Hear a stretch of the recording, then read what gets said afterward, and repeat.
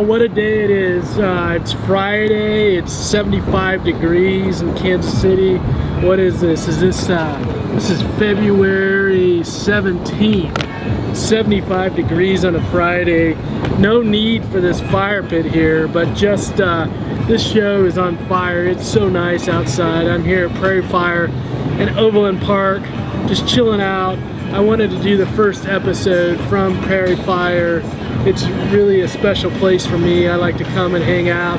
Just got a really great vibe, just great energy, and just really enjoy this place. And so here we are, episode 1, the Ask Midwest Anxiety Show.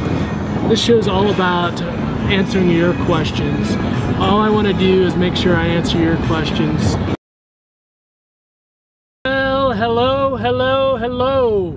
Here we are. It's what is this, April 14th, and I'm excited to announce a new show. It's called Midwest Anxiety Daily.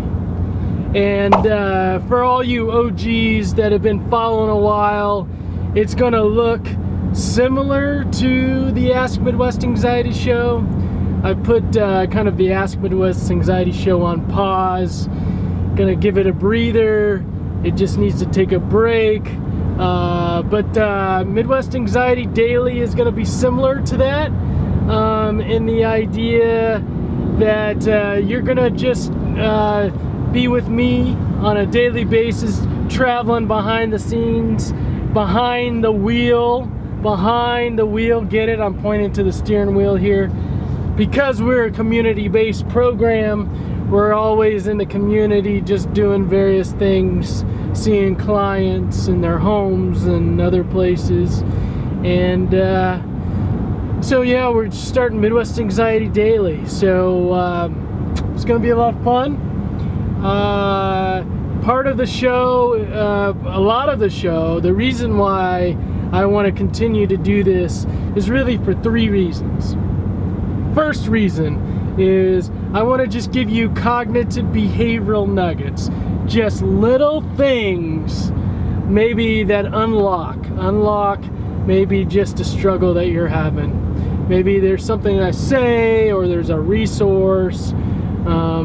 Maybe it's just you pick up something that may be helping you get through your day-to-day struggles. Second thing, just inspire you to create that life that you want to live. That's what this is all about, to help you create that life that you want to live. And then third is to change the way that we talk and do mental health, guys. Just doing mental health differently out here, just doing mental health differently. So if we have a little fun along the way and we accomplish those 3 things, I think we're doing a really good job.